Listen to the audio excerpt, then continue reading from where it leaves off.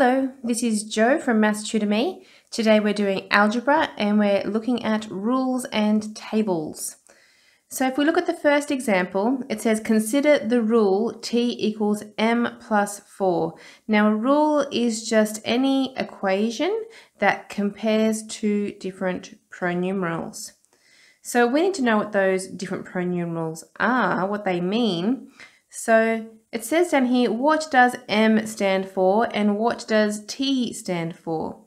Now the diagram here is going to give this away for us. So this says m matches and it's pointing at this box here.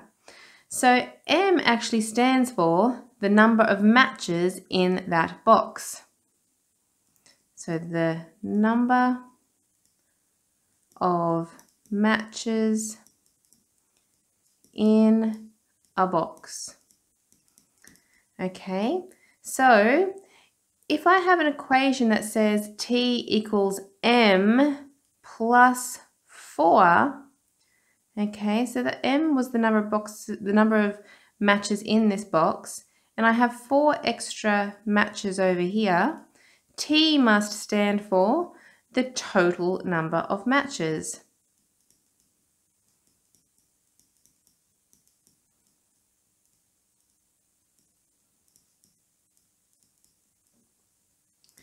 Okay, so now that we know that, we can use the rule to complete the table.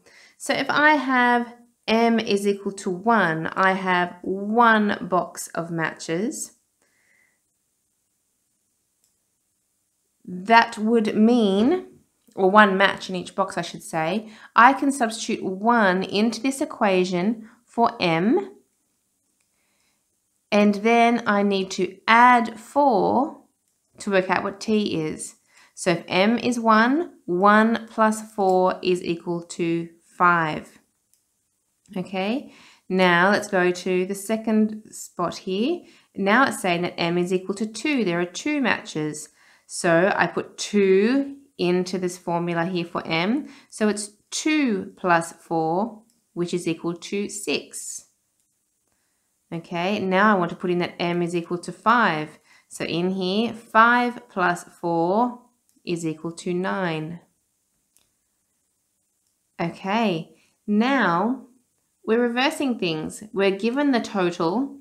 We want to go backwards and think, what would m have been if I have a total of 12? So if I have 12 matches in total, that's the t, I would need to do the opposite thing to work out what m was. So I would need to subtract off this 4 here. So if I started with 12, I subtract 4, I'll work out that this should have been an 8. And you can check that by putting the 8 back in. 8 plus 4 does give a 12. Okay, so you do the opposite. So for the plus 4, the opposite is to subtract the 4 to work out what this was. So 19, if 19 is the t here, I would need to subtract 4 to work out m, which would make that 15, because 15 plus 4 does make 19.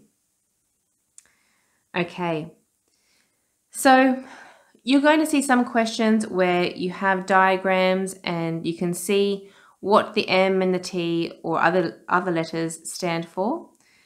But for now, we just want to practice using a rule to complete a table. So question 2, I have a bunch of these here where we just want to take the rule that we're given and use that to substitute some values in to complete the table. So let's do it. Question 2, use the rule to complete each table. H is equal to 3k is our rule. So we're given all these values here for k. We want to substitute them in one at a time. So k, first of all, I want k to be equal to 0. So I put 0 in here for the k. Now that is actually multiplied. When they're next to each other like that, that means multiplied. So I need to multiply 3 by 0. 3 times 0 is still 0. Let's try the next value for k. K is now 2. 3 times 2 is equal to 6. All right, k is now 5. 3 times 5 is equal to 15. Let's do 7. 3 times 7 is equal to 21. And lastly, 10. 3 times 10 is equal to 30. Okay, for B, we have a new rule. We're told that B is equal to 4 minus A. And we're given all these different values here for A. If A is equal to 0, we put the 0 in our formula here, our rule. So it'd be 4 minus 0. Well, 4, take away nothing, is still 4. Let's put the 1 in now. 4 minus 1 is 3. Let's put the 3 in. 4 minus 3 is 1. Put the 4 in. 4 minus 4 is 0. And lastly, let's put the 6 in. 4 take away 6, we actually have to go to negative numbers because we're taking away more than we have, is a negative 2. Okay, this rule is getting a little bit more complicated. For C, our rule is y equals 2 bracket x plus 7, close bracket. So if you're doing this without a calculator, you want to pay attention to your order of operations, which means we need to work out the inside of the brackets first and then multiply by 2. So these are our values for x. Let's start with x is equal to 1. If x is equal to 1, first of all, I have to add the 7, okay, which will make 8, and then multiply that by 2. 2 times 8 is 16. Now let's put the 2 into here. 2 plus 7 is 9. 9 times 2 is 18. Moving on to 3, putting 3 into here. 3 plus 7 is 10, times by 2 is 20. Putting 5 into here. 5 plus 7 is 12. 12 times 2 is 24. And 8 into here. 8 plus 7 is 15. 15 times the 2 is 30. Okay, so that's it for our examples today on using rules and tables. Time for you to practice.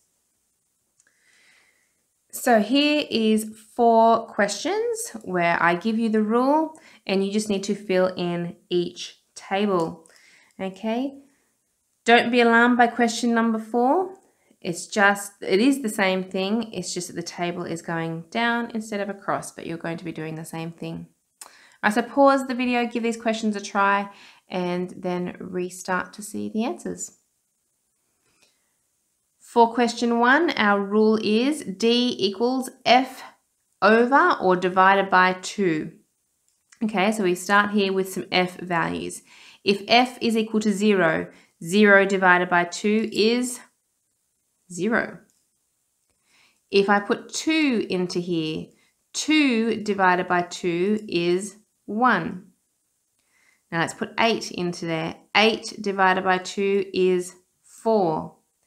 Okay, now for this one, we're given a few D values where we have to work backwards. We have to think, what could F have been? I have to have something divided by 2 to give me an answer of 5. Well, 10 divided by 2 gives 5, so that would be a 10. And for this one, I need an answer of 10 here. So something divided by 2 gives an answer of 10. I would have to start with 20. And 20 divided by 2 would give 10. All right, question 2, our rule is y equals 3x minus 5. So putting x into here, the value is 0. 3 times 0 is 0. Then I have to subtract 5 from that. 0 minus 5 is minus 5. Okay, let's substitute in 3. If x is equal to 3, I will have 3 times 3. That's 9. 9 minus 5 is 4. Let's substitute 4 in there. 3 times 4 is 12.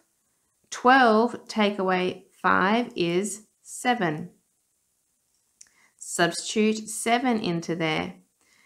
3 times 7 is 21.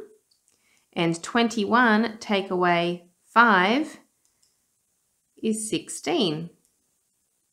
And 10 into here. 3 times 10 is 30. 30 take away 5 is 25. Question 3. G is equal to W plus 2 divided by 4. Now, for this question, you have to add the top together first before you divide by 4. So let's try that when W is 6. If W is 6, we have 6 plus 2, which makes 8. 8 divided by 4 goes twice. Let's put 10 into there. 10 plus 2 is 12. 12 divided by 4 is 3. 14 now. 14 plus 2 is 16. 16 divided by 4 is 4. 26 into here. 26 plus 2 makes 28. And 28 divided by 4 is 7. And 38 into here. 38 plus 2 is 40. 40 divided by 4 goes 10 times. All right, now for our question 4. M is equal to 10 minus 2n.